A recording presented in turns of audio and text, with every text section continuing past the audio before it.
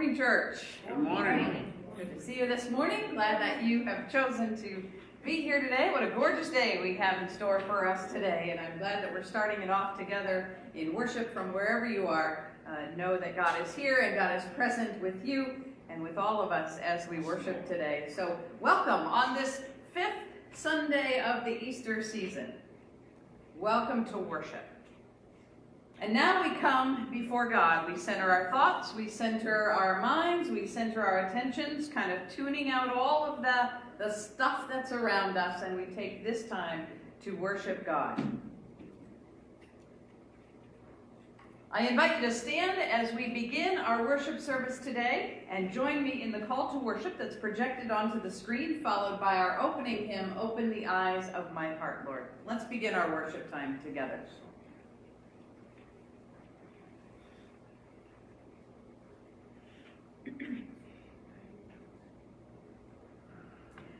We are branches rooted in the vine of Christ. We come because we seek to abide in Christ. The branches that remain in the vine bear much fruit. We come because we long to be spiritually vibrant, alive, productive. If we abide in Christ, then Christ's words will abide in us. We come because we strive to be faithful disciples. We gather for worship now, to the glory of the one God, Creator, Redeemer, and Sustainer. May we grow wildly as God tends us lovingly.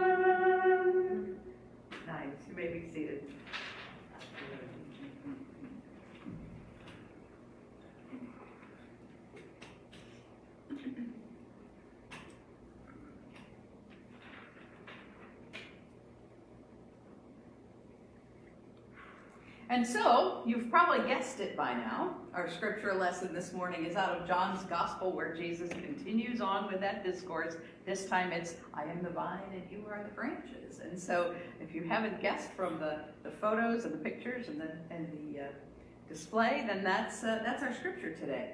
So all of our elements of worship are going to be focused around that scripture, including this time of prayer.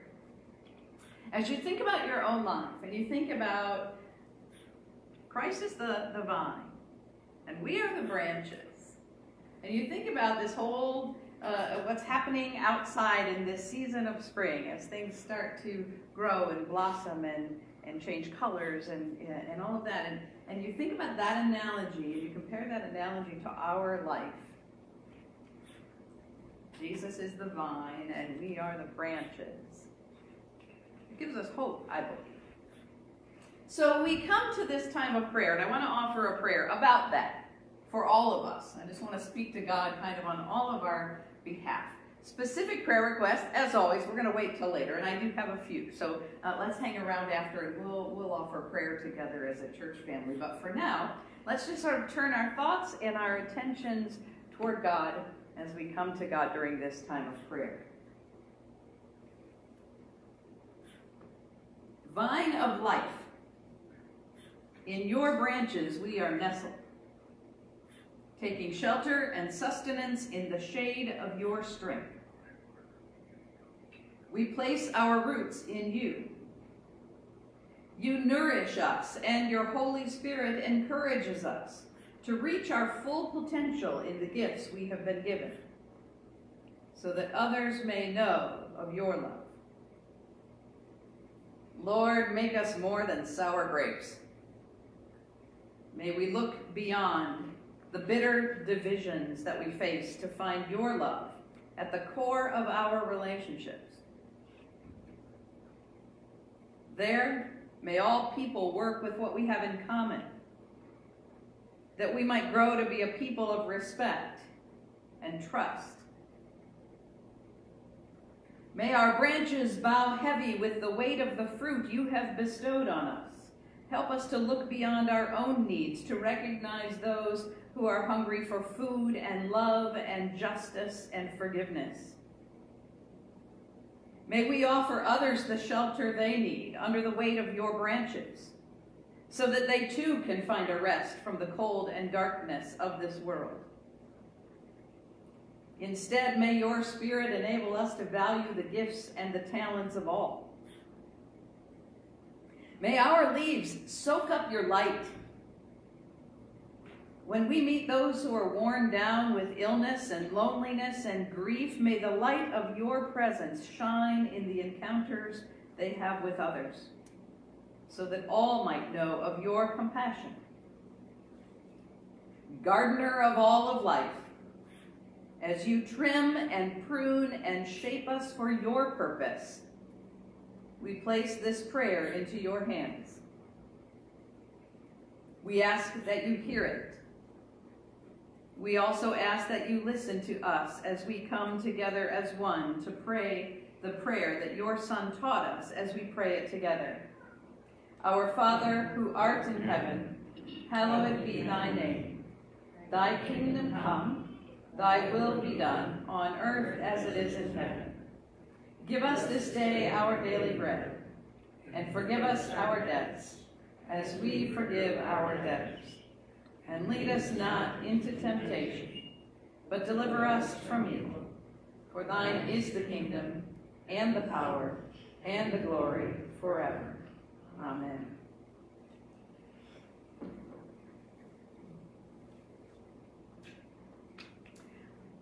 Willow, I see you're here. Do you want to come up and talk to me for a little bit? Yes or no? Okay, all right. You just listen in, because I got something to show you, well, a little bit later, okay? All right. So let's look at that scripture. First of all, I just want to share with you, like I've done the last couple of weeks, I want to share with you the psalm that has gone with the scripture lessons for today. And today's psalm is Psalm 22. Remember last week it was Psalm 23. We're going backwards. I don't know why, but we're going to look at Psalm 22, verses 25 through 31. And it reads like this. I will praise you among all the people. I will fulfill my vows in the presence of those who worship you. The poor will eat and be satisfied. All who seek the Lord will praise him. Their hearts will rejoice with everlasting joy. The whole earth will acknowledge the Lord and return to him. People from every nation will bow down before him, for the Lord is king. Let the rich of the earth feast and worship. Let all mortals, those born to die, now bow down in his presence. Future generations will also serve him. Our children will hear about the wonders of the Lord. His righteous acts will be told to those yet unborn, and they will hear about everything that he has done. You can almost see people singing those words and sharing those words together in worship. So let's take a look at the scripture lesson from today, from the Gospel of John, chapter 15, just a few short verses, verses 1 through 8. You probably have heard this already, but maybe listen to it in a new and different way, thinking about things you might not have learned before. These are the words of Jesus. I am the true vine, and my Father is the gardener. He cuts off every branch that doesn't produce fruit, and he prunes the branches that do not bear fruit, so they will produce even more. You have already been pruned for great fruitfulness by the message I have given you.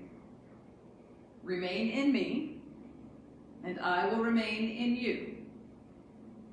For a branch cannot produce fruit if it is severed from the vine, and you cannot be fruitful apart from me. Yes, I am the vine, and you are the branches. Those who remain in me, and I in them, will produce much fruit, for apart from me, you can do nothing. Anyone who parts from me is thrown away like a useless branch and withers. Such branches are gathered into a pile to be burned. But if you stay joined to me, and my words remain in you, you may ask any request you like, and it will be granted. My true disciples produce much fruit. This brings great glory to my Father. All right, let's talk about that scripture for just a little bit. I am the vine and you are the branches. We've heard it before, yes? Sure. It's familiar. It's relatable. It's something we all understand. It's part of the conversation between Jesus and the disciples around the dinner table on the night that Jesus was betrayed. It was part of that conversation, okay? You can read it in Scripture. He's talking to his disciples for a number of chapters in the book of John before that Last Supper event. So this is kind of like they're having this dinner conversation, and Jesus is trying to explain to them who he is, what he's about. It's where he tried for one final time to help the disciples understand who he was and what their relationship with him was like. And so he used this very relatable illustration to help them understand this idea of connection. So I thought about this scripture all week long, and the word that kept popping into my head was that word, connection. Connection. That's about all I got. Was that word, connection. I knew that I'm supposed to say something about being connected. And as I thought about that, I've looked at, studies have shown through this pandemic that what people miss the most, have missed the most, is that sense of connection. That sense of relationship with other people. And if we've learned anything during this time, we have learned that relationships are important. Relationships are important. That's what kept coming to me. We live in this world that is so interconnected. It's unbelievable. We are connected to others in ways we probably don't even fully imagine or understand. You connect with Facebook with your friends. I never knew I had so many. A lot of friends.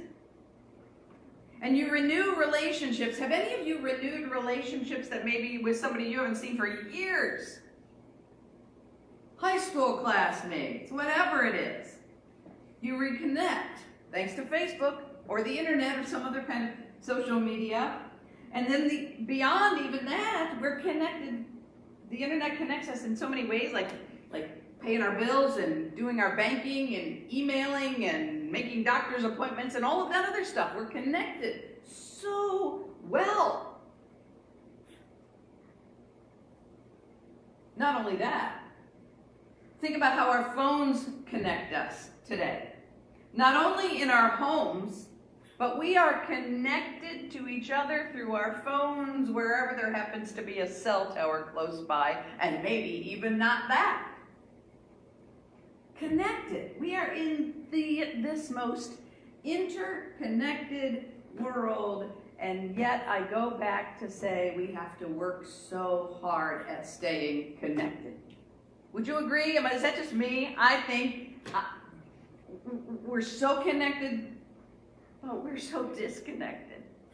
And I wrestle with that sometimes. We seem to have to work so hard to make our relationships mean something, despite the fact that we are connected so well. It doesn't matter what technology you're using, whether you're using social media or whether you're using your phone. It doesn't really matter whether you're using cable or even if you use the good old-fashioned pick up the phone and call. A connection, or a communication, is only as good as its connection. Remember the days of getting cut off on your phone? Sometimes that still happens. You drive through a dead spot, you get cut off. It's only as good as your connection, right? So let's just take a minute and let's look back over these scripture lessons that we have talked about since Easter Sunday. Let's just review a little bit. And what do we see in all of these scriptures? We see that word again. Connection, relationship. Let's start with Easter morning. Remember, Mary went to the tomb and she didn't even recognize Jesus until after he said her name and made that connection. Reminded her of that relationship.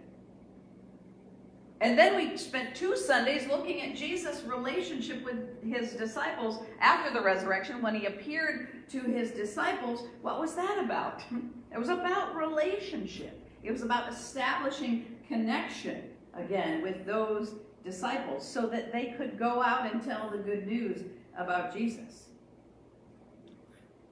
And then he gave them the gift of the Holy Spirit so that they would never be alone and we could always be connected. And last week we looked at Jesus' relationship with his followers with the illustration of a shepherd and his sheep. That relationship that they shared. The shepherd who loves and cares for his sheep. And today we look at the relationship that we have with Jesus as he calls himself the vine that holds those branches on tight. He calls himself the true vine, and you are the branches. The branches cannot exist apart from the vine, he says. It is important to stay connected to Jesus. Staying connected to Jesus allows us to produce fruit that allows us to share the love of Christ with everyone we meet. There it is, relationship again. How do we do that? How do we stay connected to Jesus? Jesus tells you right there in the red letters, if you remain in me and my word remains in you, verse number 7, the inspired word of God, if my word remains in you, so what does that tell us? That God's word, or the Bible, is a connection to Jesus. These words will strengthen the connection. How do you stay connected to Jesus? I can hear you. In my mind, when I was looking at this, and my mind was going already, and maybe yours was going already. You mean what? I read the Bible? I don't have time for that. I got to connect on Facebook. I got to see what people are doing. Read the Bible? I hardly have time to even look at it. We seem to have all kinds of time for lots of other things than staying connected to Jesus through his word. Maybe I'm only speaking for myself there.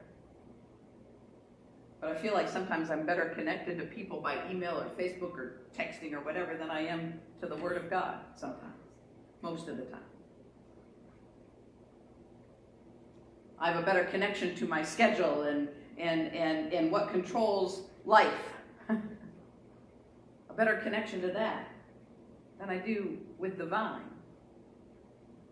Don't lose your connection.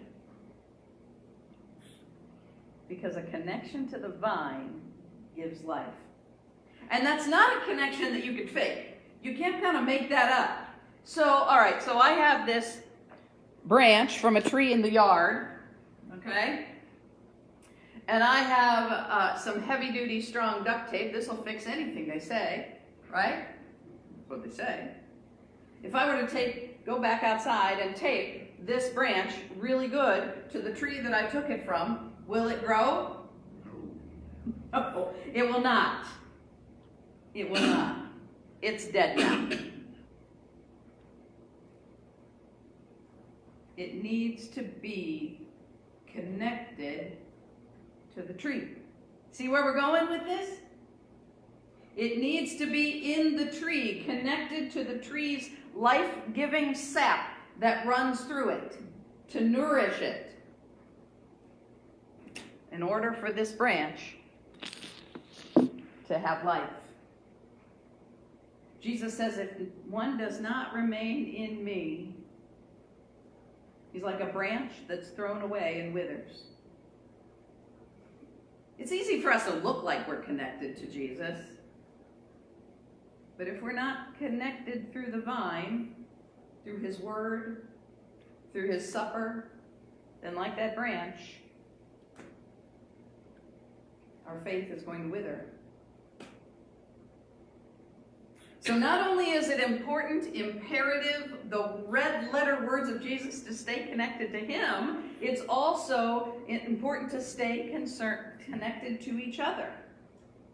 Through our faith in Jesus Christ. Our faith gets nourished and strengthened from Christ and from each other. Staying connected to each other means that we have a presence. And man, that has been hard to do this past year. Staying connected to each other. Staying connected to each other means that we have a presence. We're not alone. We have someone to share our lives. Someone is there for us, just like all of you are there for each other. And then he pushes it a step further and he asks us to stay connected to people we don't even know. Let's add another layer of challenge to our relationship to Christ.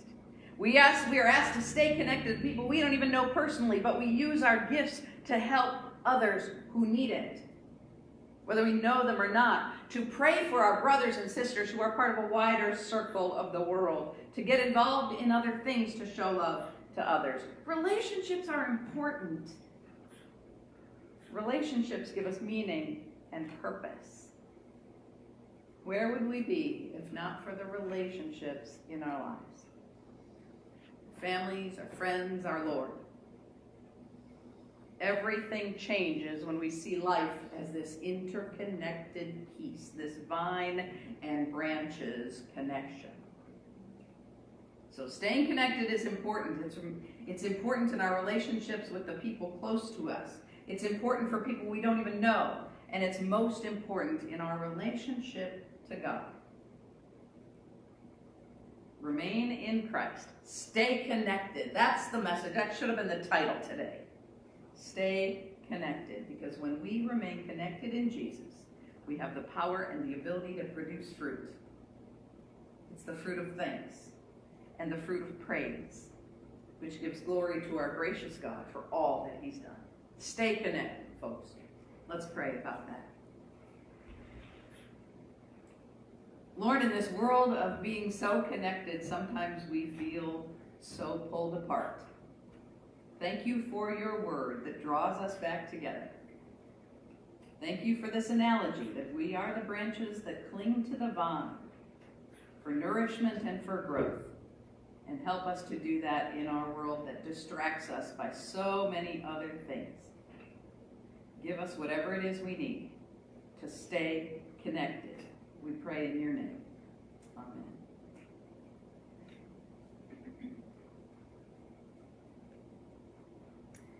So we shift and we think about moving from hearing God's word to participating in God's word.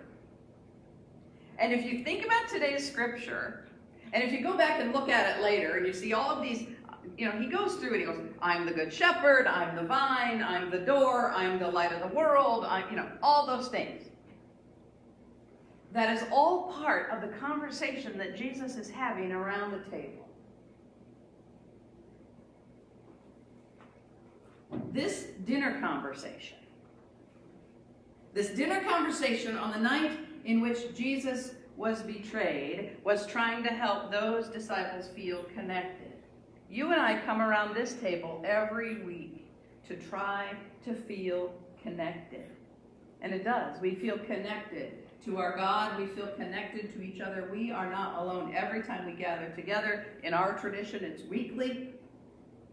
It is central to who we are because it represents this relationship that we have with Christ. So come to the table. All are invited. It's your table. Prepare your table at home in front of you.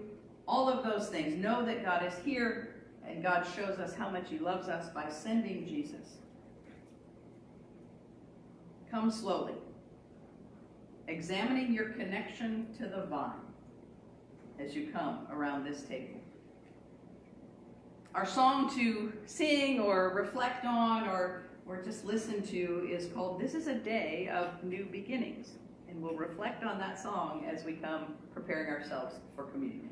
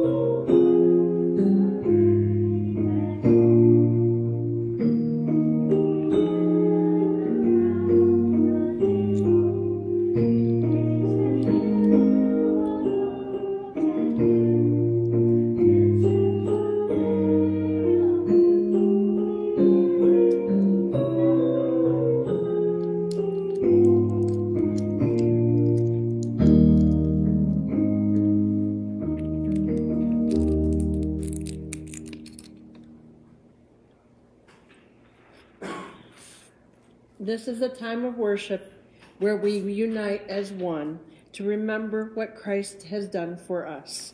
All are welcome to partake in this communion table because this is the Lord's table and we are all invited at his invitation. Let us pray. Lord, we come to your table on this beautiful spring day with the flowers starting to bloom. We ask you to come and help us to get the weeds away from our lives. Help us to be rooted in you so that we may bloom glorious colors full of your love. Help us to always remember that you are deep rooted in us through Jesus' death for our sins. Nourish us and refresh our souls as we partake in this bread and cup, so that we may be fruitful and multiply our paths each day as we walk in your glory. Help us to share your love by giving our blossoms to all we meet. Amen.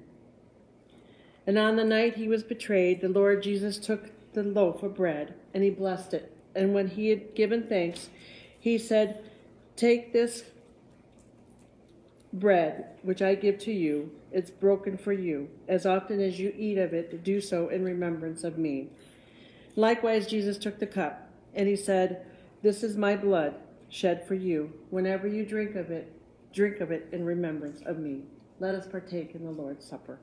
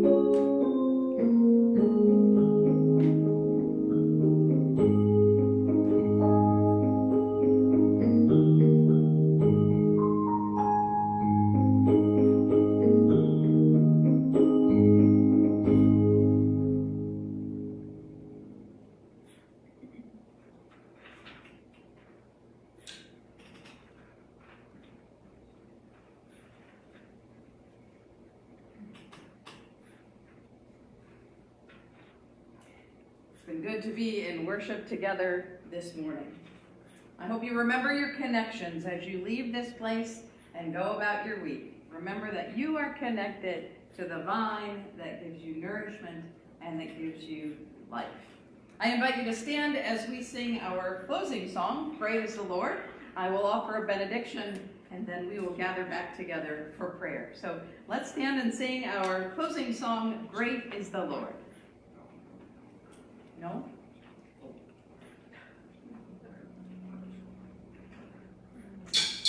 the